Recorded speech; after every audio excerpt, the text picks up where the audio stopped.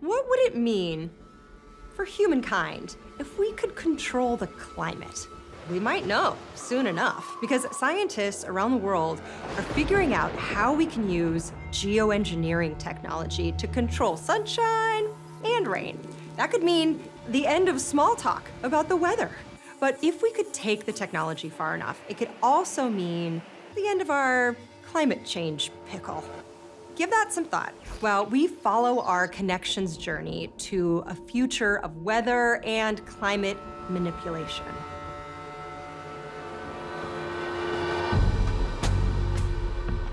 Starting this time here in Virginia, 1842, with George Latimer and his young wife, Rebecca. They are enslaved people living under a nasty and abusive enslaver called James B. Gray. Rebecca is pregnant, and they cannot bear the thought of bringing a child into a world of slavery and suffering. So they hatch an escape plan. They board a ship bound for Boston, hiding beneath the deck. Later, George says, as we lay concealed in the darkness, we could peek through the cracks of the partition into the bar room of the vessel, where men who would have gladly captured us were drinking. On October 7th, 1842, their ship docks in Boston, where slavery is banned. Here, they can live as husband and wife. Here, their baby will be born free. Here, for the first time, George and Rebecca feel hope for their future. But then, George is spotted by a friend of James Gray and is arrested. He's quite literally accused of stealing himself, since he's still Gray's property under Virginia law. James Gray demands the state of Massachusetts return George to him, but local abolitionists in Boston catch wind of George's arrest and begin to call for his freedom. They know that the outcome of this case could greatly affect their cause, so they help George to win. And in 1855, Massachusetts agrees to abolitionists' demands by passing the Latimer Laws, which declare that state officials could never again take part in the recapture of a fugitive slave.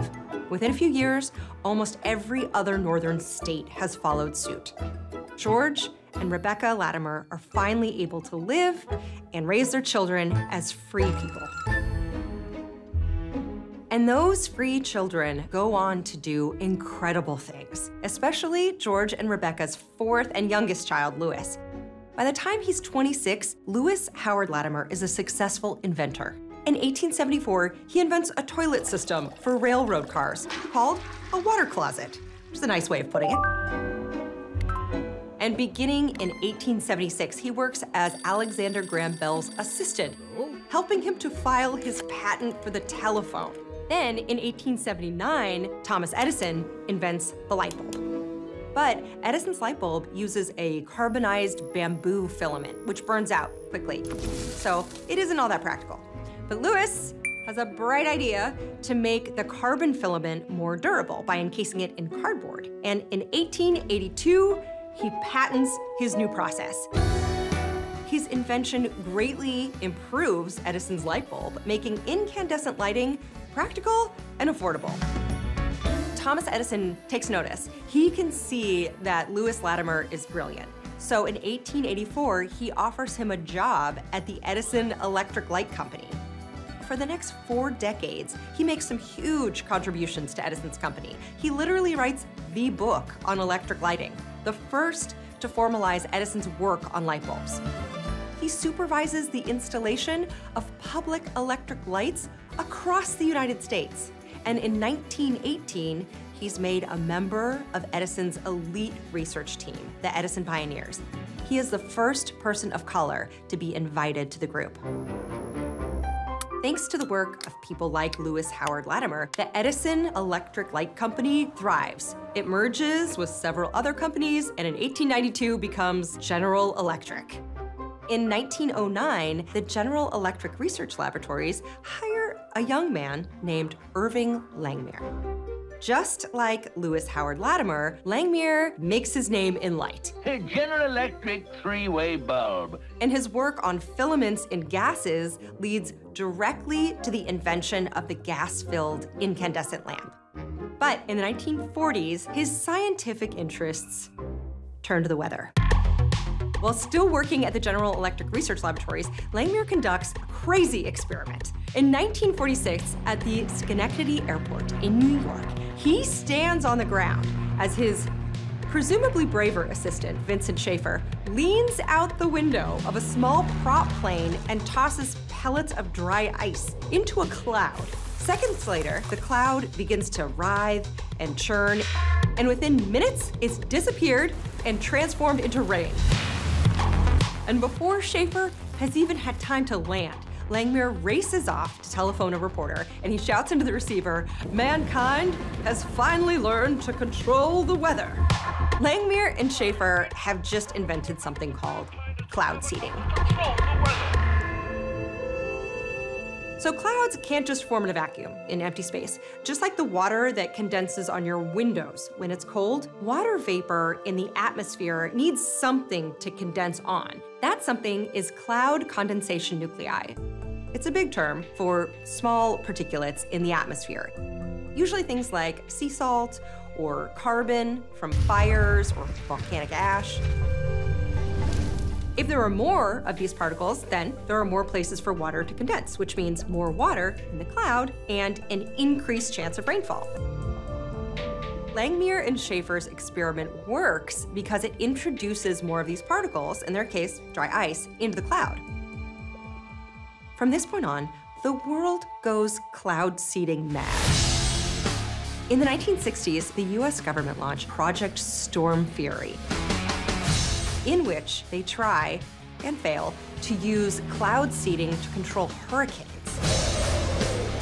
At the 2008 Beijing Olympics, the Chinese government carries out a multi-million-dollar cloud seeding program to prevent downpours at the opening ceremony by encouraging rain clouds just to form elsewhere.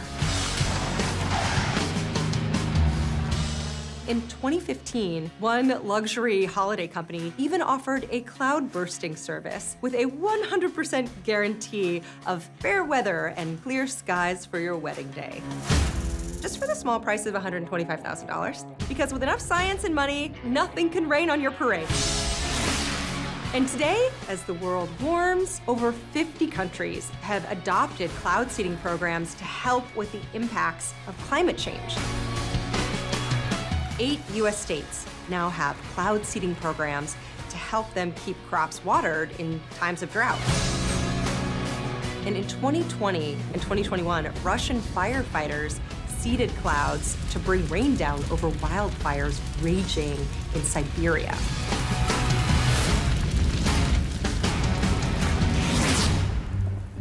But the thing is, cloud seeding projects are always a bit of a gamble. To be successful, they have to happen at the right air temperature, the right humidity, and with the correct size material to allow condensation to form on the particle. So you never really know if cloud seeding is gonna work or how much rain you will get. And that's where this genius woman, Dr. Linda Zhao, comes in. And she's leading a groundbreaking, sky-shaping project at the Khalifa University of Science and Technology using nanotechnology to develop cloud seeding materials. Nanotechnology allows her to design the materials that are sprayed into clouds with well-controlled particle size and shapes and properties. So in theory, it could give us much greater control over rain production. And that could save us from a future of crop and water shortages in times of drought. Cloud seeding demonstrated for the first time that humanity has the ability to manipulate environmental processes using geoengineering in a way that could help us to mitigate the effects of climate change. But what if we went further than just mitigation? What if we actually tried to stop climate change in its tracks? Well, there are already scientists all around the world researching ways that we could engineer our climate to cool the Earth down. From adding iron to the ocean, to spraying reflective particles into the atmosphere, to launching literal mirrors into space. The Harvard Center for Solar Geoengineering is leading the first ever trial of using aerosol particles to reflect the sun's beams and cool the Earth's surface, funded by none other than Bill Gates. But indigenous Sami people in Norway, where the trial is being conducted, have raised concerns. They believe that blocking out the sun with reflective particles to cool the Earth is the kind of thinking that produced the climate crisis in the first place. And perhaps there is something in this. Are we playing God if we alter our Earth's climate in this way? Could we go too far? Interfere too much? Do we really know what we're doing? Or are we just scrambling for a quick fix in the face of the climate crisis?